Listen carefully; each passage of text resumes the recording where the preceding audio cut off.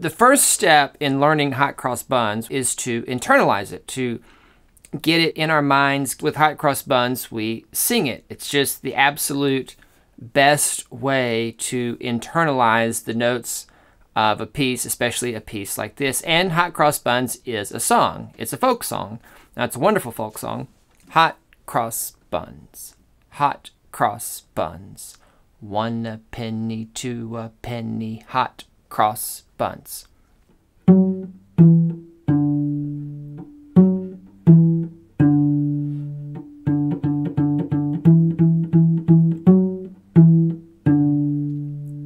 Hot cross buns, hot cross buns, 1 a penny, 2 a penny, hot cross buns.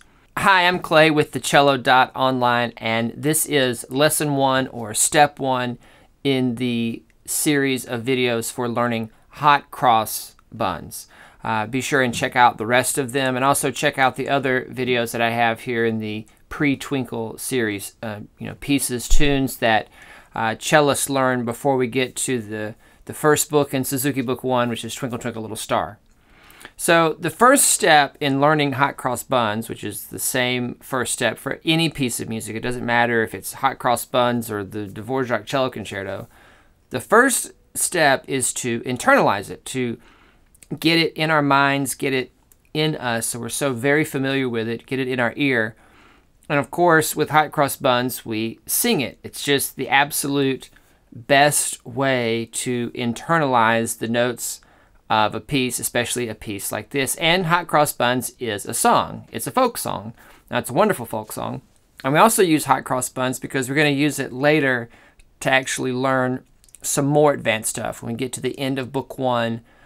And you can even use it in thumb position, which we do. I even do that here on the channel in some of the thumb position videos, talking about, when you're first learning, starting thumb position, because it's internalized, it's in you, we've learned it here, and so that you can hear when you're playing in tune, or you're playing all sorts of things on the cello, okay? And don't forget to stick around to the end of the video. I have some extra resources that will help you with learning and singing this. So the first place we sing this here is, or the first place we learn it is going to be on the D string, and so we want to sing it there, starting here on the F sharp, or our third finger, all right? And I will sing along with you. So to start, let's learn the words, right? Here we go. Hot cross buns, hot cross buns, 1 a penny, 2 a penny, hot cross buns. And remember, you can repeat the video, scroll it back as many times as you need to. Let's do it one more time. Hot cross buns, hot cross buns, 1 a penny, 2 a penny, hot cross buns. Good. Now for the notes that we're going to sing. We're going to start here on the D string with F sharp, where our third finger is.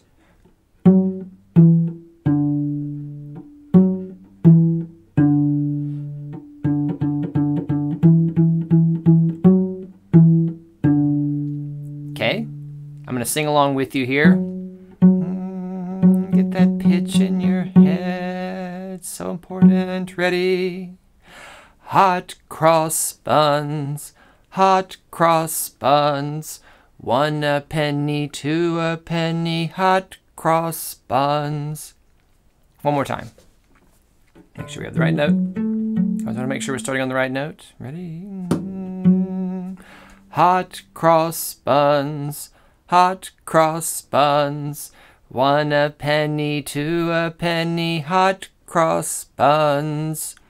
Now if you're having trouble singing along here, I'm going to play it up. This might be your range, this F sharp down to D. So let's play it here one time.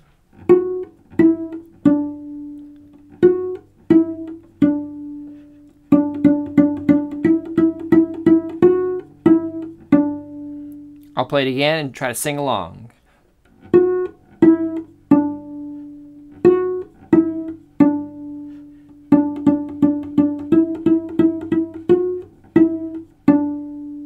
Good. I'll attempt to sing along with you because I know it's always helpful when matching pitch to actually hear another voice singing here. All right. Now, this is pretty high for me, so here we go. But it will help. It's all about just getting the notes, right? It's pretty high. Here we go.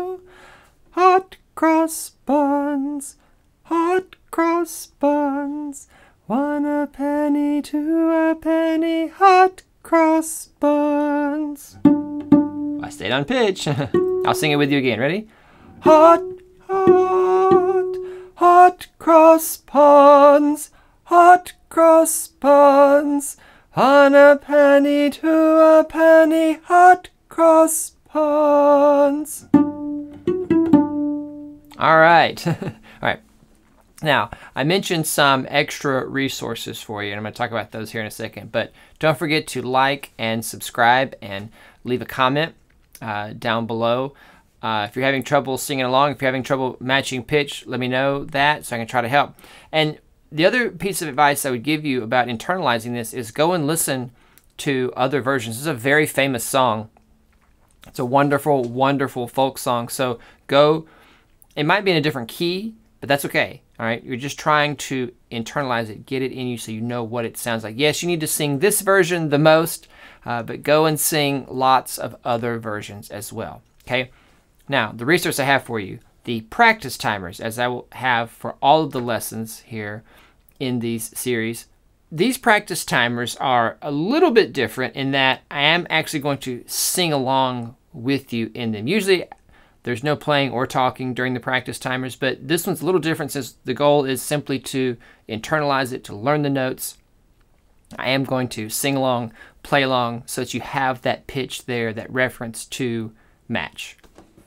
The practice timer is there to guide you on your practice, to ask you leading questions, to keep you focused, and also so you can, to help you block time. It's really, really, really valuable. If you've never practiced with a timer, I have a video on this channel all about practicing with timers, okay? And if you specifically want to know what a practice timer is on this channel, you can watch this video right here. If you've already seen that, or you just want to jump right in, you can see any of the videos here on the screen. Thanks, and I'll see you in the next one.